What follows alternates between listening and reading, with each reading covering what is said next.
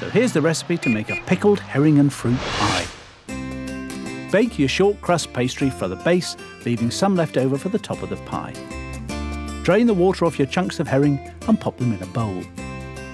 Add the apple, pear, raisins, currants, dates, cinnamon, white wine and mix. Place the mixture onto your cooked pastry.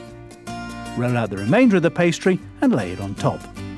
Cut off the excess and decorate your pie with the leftover pastry.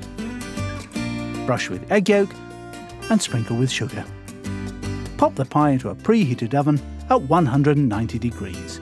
If you want more details of what you've seen in today's show, you can go to itv.com/food. 20 minutes later, a peculiarly tasty pickled herring and fruit pie.